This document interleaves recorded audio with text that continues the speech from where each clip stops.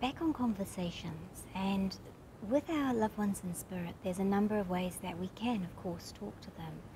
We can write letters to them. We can imagine that they're sitting beside us while we're finding our thoughts and feelings. We can pop up to the ether like that. Hi. We can pop up to the ether, sit on a cloud with them and have them just in soul form, where there's no program or personality of theirs taking over the environment. But we can also search inside ourselves. What is it, something that we needed to say, or something that we needed to hear from them? And how would you feel if you did get to say that? How would you feel if they did say this to you?